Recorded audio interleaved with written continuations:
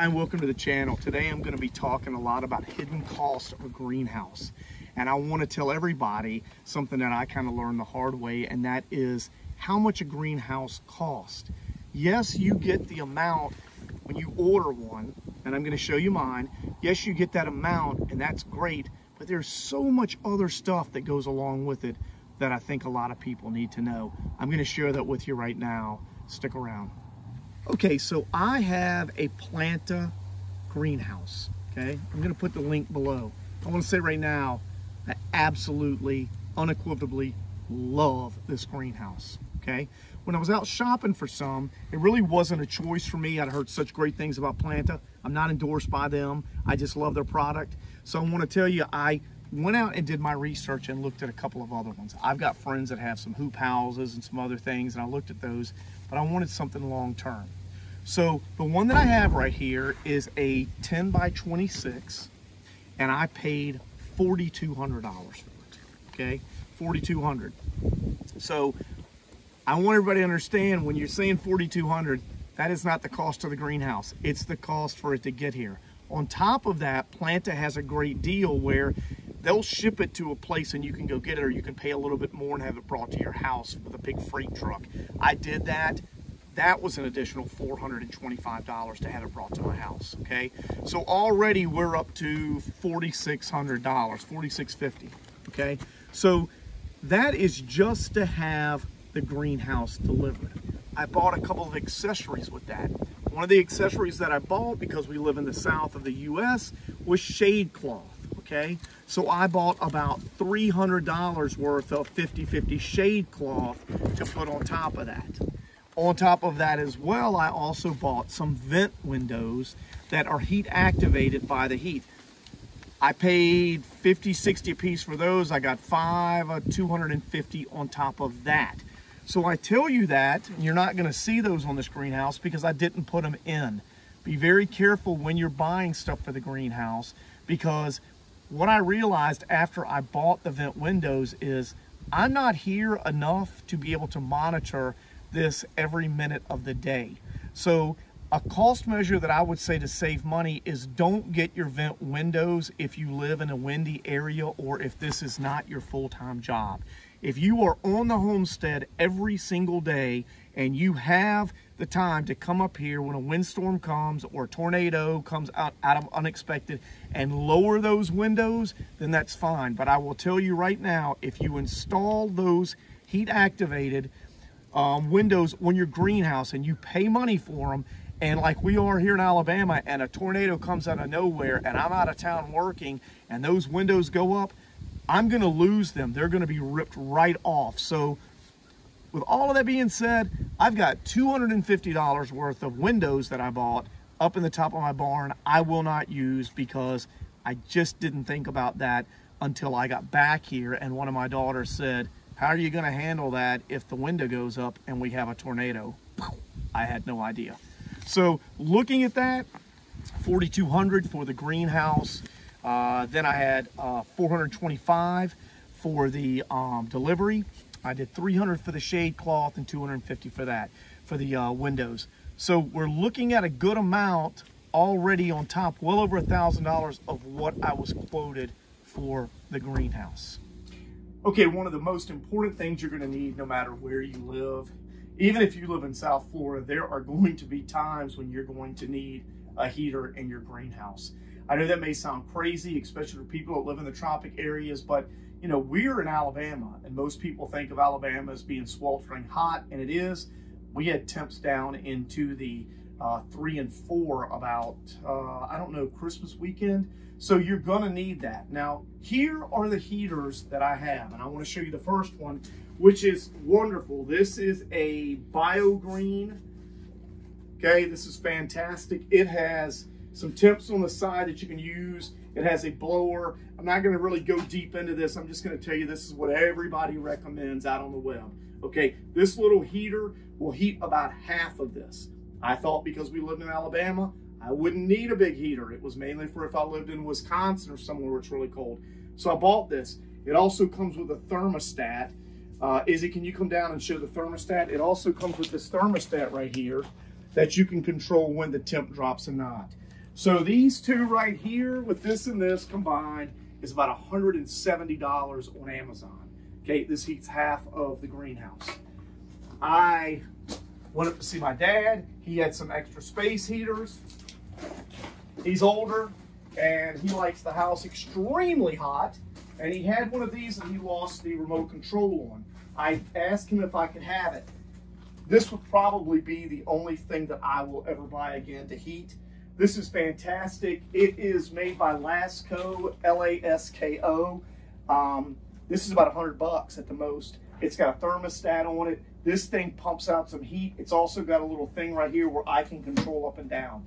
So your heater costs you have to look at are gonna be, you know, with the small heater, you could buy two. That's gonna be $250, $300 with shipping to get here. You're gonna have two thermostats and all that. This is less than $100. So you could buy two of the small ones with the thermostat, it'd be $240. You can get two of these and you can get this at the big box. You can get off Amazon. I can put a link at the below, roughly $100. I would take this over the small ones, even though the small ones are great. You're looking at basically $100. So when you're looking at the heaters, think about that. This is a 10 by 26, as I said before. I'm looking at $200 if I buy two of these, which would do perfectly. If I'm only looking at the two small ones, I'm looking at over $320, $340. Okay, so another big thing you're gonna want, some people get it, some people don't. I wanted water and electricity up here. Okay, so I am roughly about 250 feet from our pool house. I was able to connect my 3/4 inch PVC thick walled up to the greenhouse and have it laid in.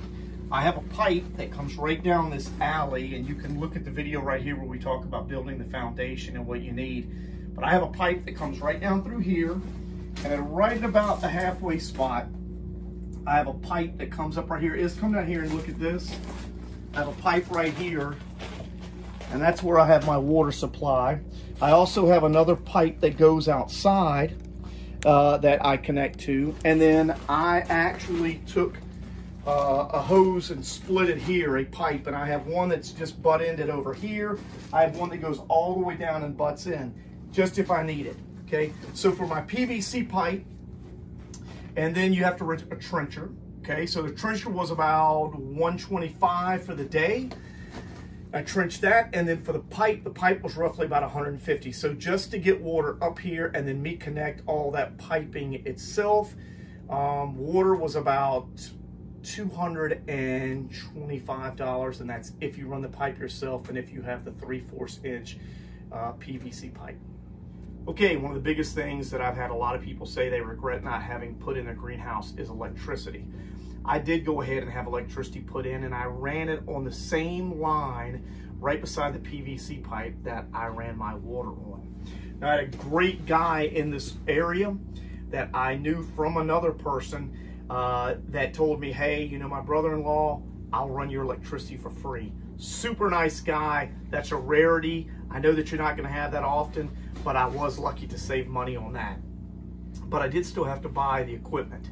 So he told me the wire that I got. I did not run that with a conduit pipe, the electricity in it. There is actually, I think it's called a Schedule 10 or something. I'm not an electrician, something of that nature. But he told me what to get, okay? So a 250-foot roll from the big box store was $360, okay? That was a big hit for me, $360. So on top of that, we had to get all the supplies. Now, here's some of the things right here that I had added. And some people may say this is overkill, but I actually have an extra junction box down here whenever I want to add something down the road. And then we put in this protective cover, and that cost extra too, obviously. That is nothing more than just, I have the capability, and this was his suggestion, I have the capability to put all my misters up in here and mist. I don't have to worry about electrical shorts or anything of that nature. I also have another electrical cord going from here and going outside to where I can hook up my manure pump. So at the end of the day, wire and supplies, you're looking at around $400. That's without an electrician Not many people are going to get a super cool dude like I did to do the work for me for free. So I would say $400 in electricity. All right, here's a big one. You're going to need a table to work on, and you can see I've got 2 different things right here. So I'll just jumble these together. I made a solid workbench, made it out of wood. I have obviously all this at the bottom. All of this, when you are looking to have a place to build and to be able to work on, this was roughly about 150 bucks. Yes, I did treated lumber. I know some people said not to. Yes, I did treated lumber because it's humid in here and I'm not gonna wanna replace this ever. So look at roughly for you to just have the setup for something to work on, roughly about 150 bucks. Let's couple 2 things together. I've already talked about the electricity. Let's talk a little bit about lighting, okay? You're gonna need lights in here. Now, I've seen a lot of people that have these very ornamental, cute lights, and those are great in here. I went ahead and did some research, and I found these really killer lights right here. Okay, now this is 6 lights. The greenhouse is 26 feet. The line of lights is 22 feet. So we spaced those out. These are LED, they're gonna last forever. They're $75, okay? And I had to buy a cord. You can see, we'll flip them on. Can you show them that? So there they are turned on. I run them a lot at night, but the problem is the cord is extremely short. So you have to buy extension cords, and that goes into the cost as well. So 70 bucks, 75 for the lights, probably another 15 for a good quality cord. And then I'm gonna bundle this in and show you this right here. This is something that you're really gonna wanna get, and you can see it's up tall. This is a hydrometer, thermometer, and some other things, but this is great. It is made by a company called Govee, or Govee, Govee. I'm gonna put a link in the bottom. That is all set up by Wi-Fi. I love it because I do not have to worry about this place getting too hot or getting too cold. Okay, it's completely set up on my phone. I get alerts and have here lately with the temperatures warming up. By 10 o'clock in the morning, this is already up to 90 degrees in here. The heater's cut off. They're on a thermostat set at 60. So the thermostats will cut the heaters off, and then in a matter of 2 or 3 hours, this jewel in here is already up to 90 degrees, and I come and open the windows. So that's another thing on there. 40 bucks, something like that. Here's one of the biggest expenses you're gonna have, okay? A greenhouse, most people have one, is to start seeds and all of that. As you can see, I've got all of my seeds going. We got a lot going on over here. I've got my rosemary, my tomatoes and all that. All of that costs money, okay? You're gonna need to get trays. You're gonna need to get heating pads. You know, I get these heating pads right here. When I didn't have the greenhouse, I just used one of these small seedling heat pads. These aren't expensive, $19.99, okay? But this only holds one of these, as you can see. If you're gonna wanna really do something, I learned very quickly, you're gonna get a bigger pad. So this kind of goes into that accessory package. This is a 48-inch. It's a Procate Pro, which is really good seating mat. Okay, this is a 48-inch. You can get 4 trays on here. These are $35. I've got 2 of those. One will last you about a week, and then when you really get into it, you're gonna want another one. So I got 2 of those. That's just the little things. I'm showing you now some little things people don't think about. Trays, okay? I bought a ton of trays to save money. Had a good friend of mine come over and he said, don't use the flimsy trays. You need to go to Bootstrap Farmer. I'm not endorsed by them, so I'm not saying that, but if you are gonna get any trays for your greenhouse, Bootstrap Farm, I'm gonna put a link down below. Bootstrap Farmer, again, is the best. I wasted some serious money on just getting trays and things. You just don't need to go to anybody else but them, in my opinion, and a lot of other people's opinion. Their stuff is fantastic, but you're gonna have to buy those as well. And you can get different trays, and you probably have a lot of that stuff as it is. You also are gonna need little things like Take Root, Root Boost. You know, I've got, you know, my clips. I even use these in here. That's a big thing. Little tiny things that you're going to use. You're going to need a pair of scissors. You're going to need all kinds of little things like that that you don't think you're going to use. You're going to also need right here, you're gonna need a really good sprinkler, okay? So I keep mine on shower, but I think this was about 20 bucks off Amazon. But the mist feature on this, I say that because you're gonna wanna mist this stuff and you're not gonna wanna put a power load, so you wanna invest in a really good nozzle. I'm getting ready to get another one. But that's another good thing right there, and I can probably put a link below if I remember in the bottom for that as well. It's the little things that you're gonna need, all your little pots. You know, you're gonna need a tray here, that's, you know, 10 bucks. You're gonna need something to store your vermiculite in, or your perlite. You know, you've gotta have 3 or 4 of those. All of this stuff that you have, you're going to need long term.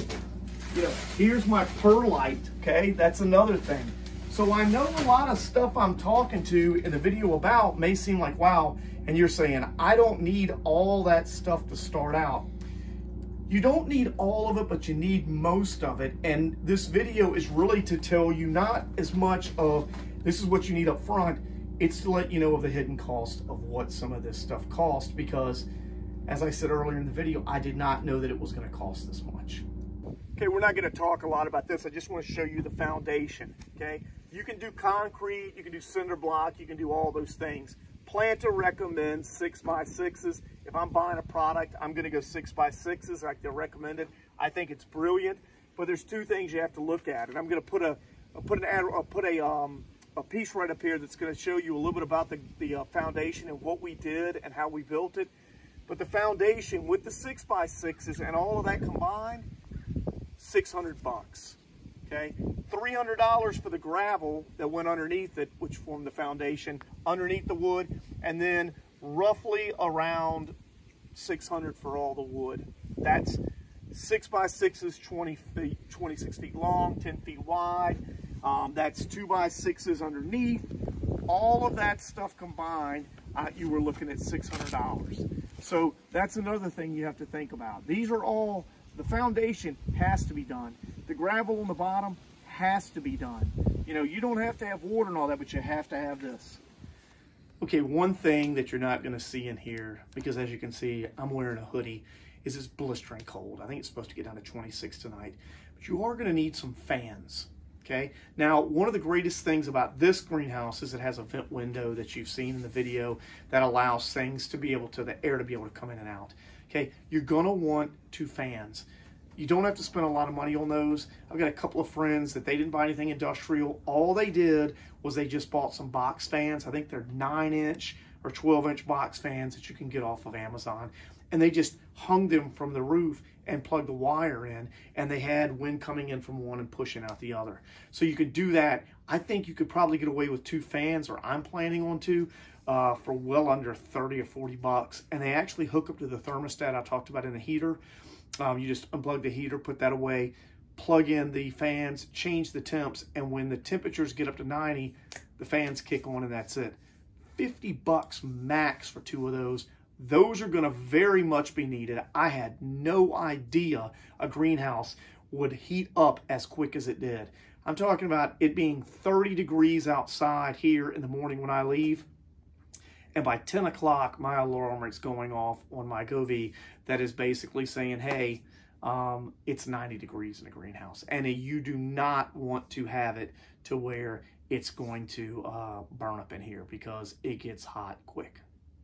I hope the video has been informative. I'm really just trying to let everybody know out there that as magical as a place this is, I absolutely love my greenhouse. At the end of the day, if you're a budgeter like I am, you have to pay attention to all the costs that go with it. That's why I'm trying to put these videos out to help. Another thing that we've got to look at too is look at what is happening in the world. And I'm not going to get on any type of platform. I'm just saying that when I budgeted for all of my equipment and everything that I had, a lot of things happened in the country, and now we're paying a whole lot more for what we had. So the wood went up. My wood was budgeted about $425. It was $600 when I was done. The electrical wire, okay, I wanted to get it. I budgeted for it. It went up about $50, and we couldn't get it for forever. So we had to put off building the greenhouse for about a month and a half. The gravel, the cost for the gas, when gas went up, to have the gravel delivered ended up costing me about $100 more. So take all of that into consideration and think about wherever you live, where your country is, what is going on with the economy, because you don't want to get it and then have the prices go up and you be way out of budget. I hope the video was helped. As I said earlier, I'm just trying to help everybody to understand the costs that go on with this. Any questions and comments, please leave them below. Give me a thumbs up. It helps my analytics. And have a great week, and we'll see you soon.